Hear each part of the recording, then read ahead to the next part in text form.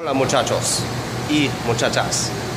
Hey, this is Scott. I'm going to be showing you Evap Canister, Evap Purge, PCV valve, and Egr Valve on this here 2002 Ford Econoline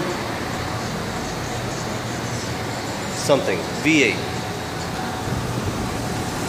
Let's just call them the Econoline.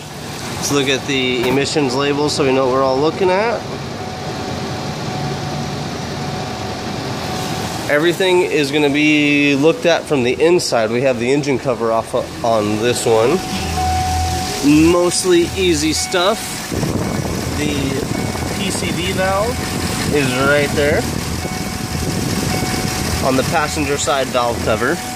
This is the Evap Canister vent solenoid. The Evap Canister itself is going to be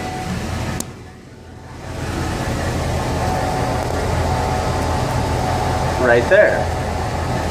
That's right in front of the spare wheel well, or the spare wheel itself, and you can see it right here too.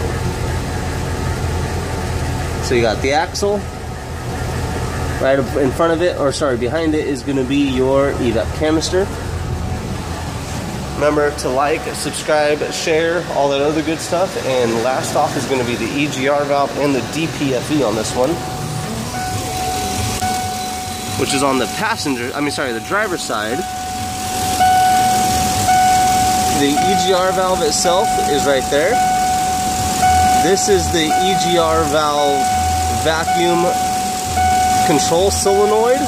That tells the Egr valve to go on and off. The DPFE sensor is back here.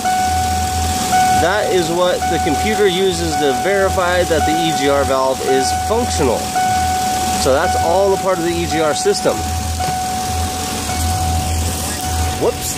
Like, subscribe, share, and we'll get you on the next one.